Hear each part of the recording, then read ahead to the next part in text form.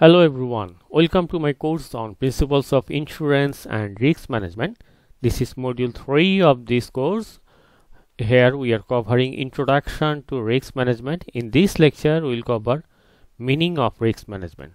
Now let's move to the contents that we are going to cover in this module. First of all, we are covering meaning of risk management. Then we learn about objectives of risk management.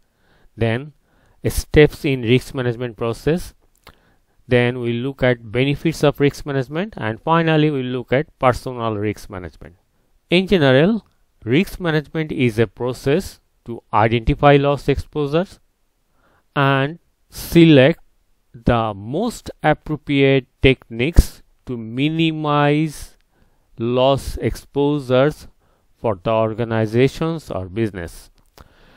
Here, a loss exposure could be any situation in which a loss is possible. It doesn't matter whether the loss occurs or not.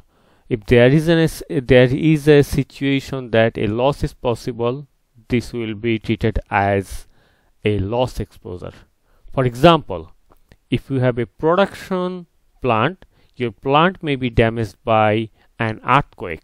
So earthquake for your production unit is a loss exposure. That means the probable earthquake. Then if you have a car, your car may be damaged by an accident. So these are the loss exposures for your business organization or for your automobile. That's all about this lecture. In our next lecture, we'll cover objectives of risk management.